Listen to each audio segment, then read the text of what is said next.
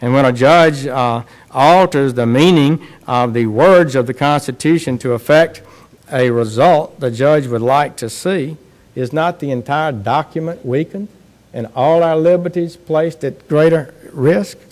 So the road ahead will not be easy.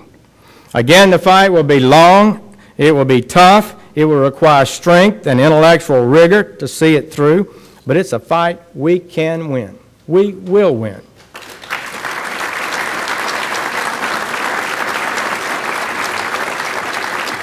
And it's a fight with which I'm proud to stand with you, shoulder to shoulder, every step of the way. Thank you so much.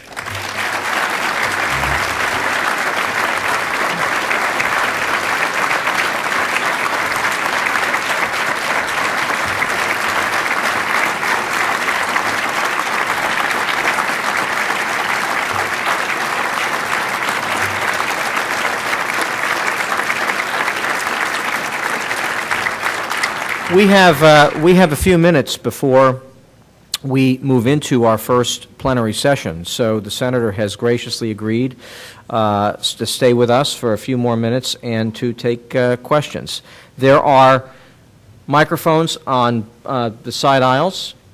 People who wish to ask questions should line up, and then the Senator will field them.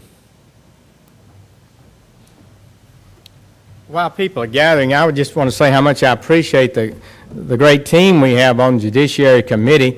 We're outnumbered 12-7. That's a huge majority on a committee in the Senate. But you got great constitutional lawyers who've studied these issues, like Orrin Hatch and John Kyle and John Cornyn and Lindsey Graham. And then we've got two non-lawyers in Chuck Grassley and Tom Coburn, who've got courage and insight from the real world. And I think it's a pretty good mix, and I was proud of them in the work that they did in, I think, creating the kind of discussion we'd like to have with the American people on the Sotomayor nomination. Question? Yes. Senator, notwithstanding the fact that the Obama administration hasn't really sent up a tremendous number of nominations, particularly for the courts of appeals, I understand there's a proposal to pack the lower courts, so to speak, by enlarging the number of both appellate and district court judges. Where are those going this year and next year?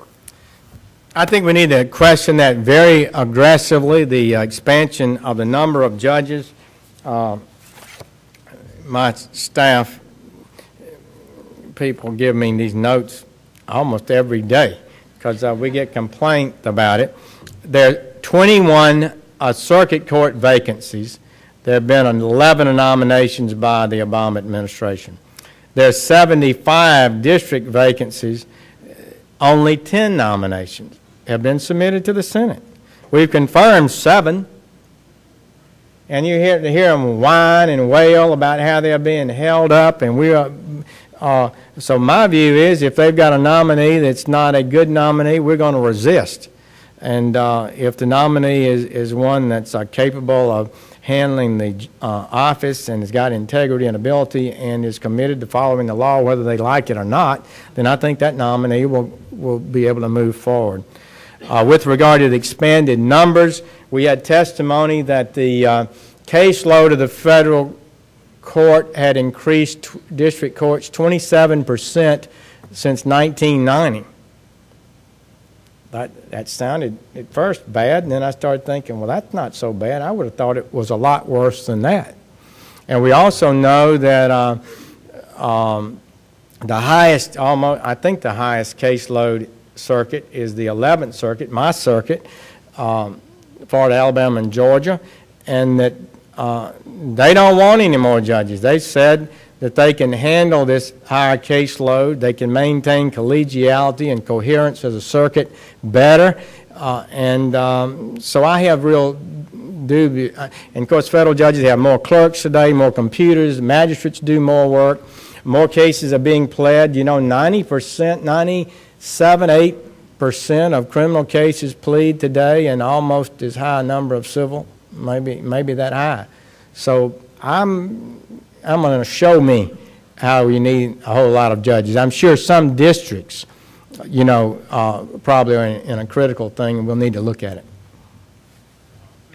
I'm from Mississippi. I'm familiar with a potential nominee from the President's party for a district court vacancy who won't take the job because he can't afford the pay cut. Is there any appetite in this administration for improvement of judicial pay so that qualified people will take the job? No, there's not any appetite for that.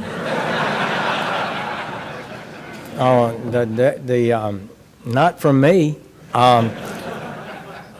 We got plenty of applications, it seems, when nominations come up. I'm kidding. I asked them, you know, I asked Judge Roberts one final question. Judge, can you live on the pay? You know, don't take it if you can't. Kind of kidding, but of course, a month hadn't gone by, and he was there asking for a pay raise, and reminded me carefully, stated he didn't promise not to ask. And there's certainly no rule against asking. I wish we could just give everybody what we'd like to give them, but we can't. I mean, the deficit this country has this year. You know, remember Bush was attacked for spending. His highest deficit was $450 billion. That was last year. This year, we just finished September 30th. $1.4 trillion, $1,400 billion deficit 1 year. The total debt last year of the country, public debt, the hardcore public debt that we owe outside people, was $5.7 trillion from the founding of the Republic. In 5 years, according to CBO's score of President Obama's budget, and this does not include health care, it would be $11.7 trillion, doubled, and will triple to $17 trillion in 10 years. I see the Brits have said, the conservatives have said that they're going to freeze pay, you know, and that kind of thing. But I think we've never seen anything like this flood of debt. And all of us are going to have to ask ourselves what we can do. And I think the government people are going to have to take some leadership role in containing what we do. But I understand, you know, what does a baseball player who can hit 360 and 40 home runs get paid? I don't know.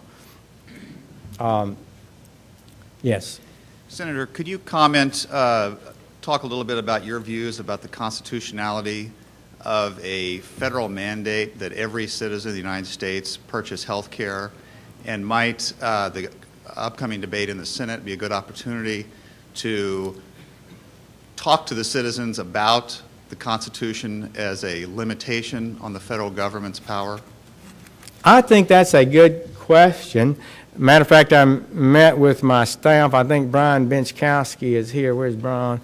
My chief staff director on the Judiciary Committee, because he was Attorney General McCasey's chief of staff and staff director on the House Judiciary Committee, and does a great job. But we were talking about, and you know what I said, Leonard?